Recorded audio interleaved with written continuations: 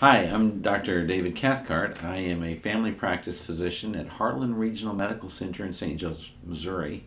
And I've been asked to talk to you today about thyroid disease.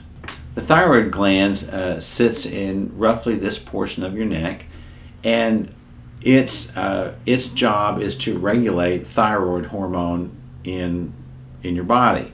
And your thyroid hormone has to be a certain amount has to be put out by your thyroid gland in order for our body to function properly.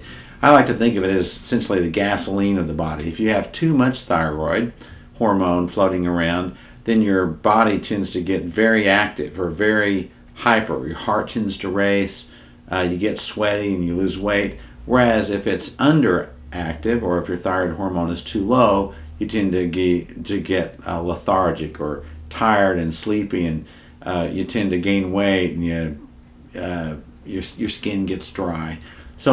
But typically what happens when someone has autoimmune thyroid disease, by autoimmune we mean that your own immune system is part of the problem with your thyroid. It starts to attack your thyroid, and your thyroid starts to go crazy and starts spitting out way too much thyroid hormone.